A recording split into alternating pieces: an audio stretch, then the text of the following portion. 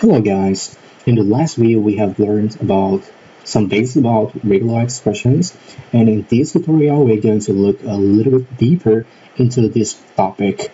So we have seen that we can use this sign here to mean that we want either the uppercase H or the lowercase h. Actually, we could simply remove it because when we use these brackets here, we mean that any single character that inside of them is going to be matched. So it doesn't matter if we use this or sign here. The square brackets already means that any single character is going to be matched. So if we run the code, we get the same results as before. So maybe we could remove this hole here to see what happens. So we get parts of words, not actually the complete words. What can we do to get the complete words, not parts of them? We could simply say that our pattern starts with a space and ends with a space. So this here means space. Let's run the code, and now we do not get anything. Let's remove this O here. Okay, so now we have a word, hell. What if we want to find the hell word or the hello word? We could simply, inside parentheses, say that we want O or maybe not. So we use this question mark here to mean that O can appear one time or it cannot appear. Let's run the code and we get hello and the hell word. We can have used the square brackets here, but for the sake of learning new things, let's use the parentheses. Now, before moving into something different, let's just mention that we could include this sign here just after the open brackets, to mean that any single character inside them is not going to be matched. With that said, let's move into something different. Let's say we have here inside our string a web link. Let's say go to www.youtube.com. What can we do? How can we write a pattern that describes a web link? First of all, we know that we start with 3 www.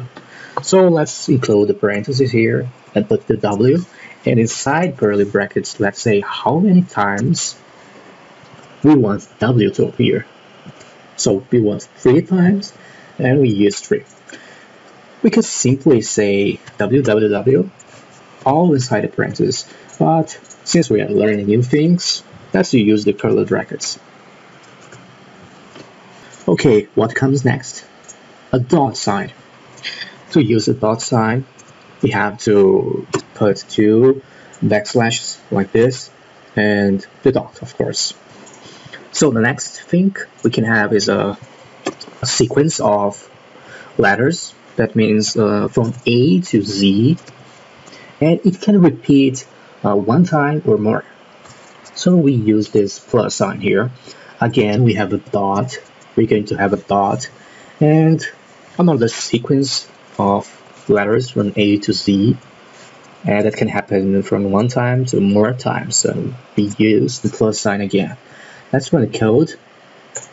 So we found our web link, we matched it. What if we have a number here? And we try? Nothing is going to happen. Our code doesn't find this string, this web address, so we have to include that inside these dots we can have also numbers. So we do this by saying that we can have numbers from 0 to 9. So we use this for sign here, and again here we can also say that we can have from 0 to 9. That repeats itself or 1 or more times. So let's run. Okay, we found it. Very good. Now we can make this simple by looking at this thing here is equals to this thing here. So we could just put everything here inside parentheses and say that these things here can appear one or more. Well, let's say 2 times or more times. So we use this comma here inside the curly brackets. So we have the same result. Our code, our string here is simpler, and we have the same result. So maybe inside our string we have an address that includes a slash like this, and then hello, then load. How can we include this inside our pattern? So let's just do parentheses, then 2 backslashes, because we want this slash here to be a character, not a symbol like this plus here or this or sign. So we have to use 2 backslashes, and after we can have letters from A to Z or numbers from 0 to 9. Oops. So all these things here can appear 0 times, 1 time, or just not appear. So we use parentheses here.